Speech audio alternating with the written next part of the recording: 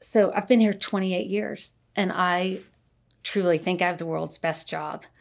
But also, I feel like I walk down the hallway with a different lens than some faculty, because it's not just that I've spent 28 years here, but I set foot on this campus in 1978 when my parents brought my oldest brother here for his first college visit. And then he came to school here. I sat on the steps of Old Main when they were walking him around, and I saw the names on the sidewalks. And I will never forget Matt being struck by those names and by the thought that they'd come from all walks of life, big towns and small, all income levels, all backgrounds, and yet they were all going to have this common experience here that really resonated with me. And I came to school here.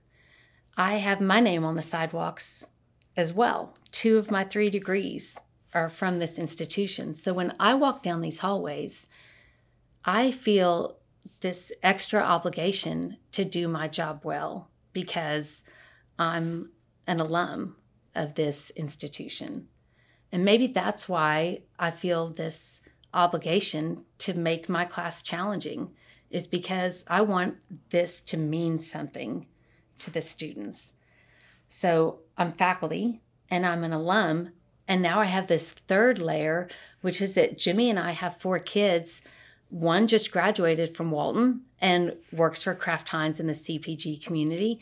2 are currently Walton students, a junior and a sophomore. And then we have a daughter that's a senior at Fayetteville High.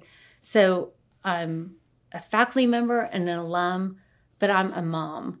And every time I walk into that classroom, I think of the students putting themselves through school, but also the families or the friends or the scholarship, the donors who might be putting these students through school. And from those 3 lenses, I just have to do my best to make this work. And I just love being here and having the chance to do it.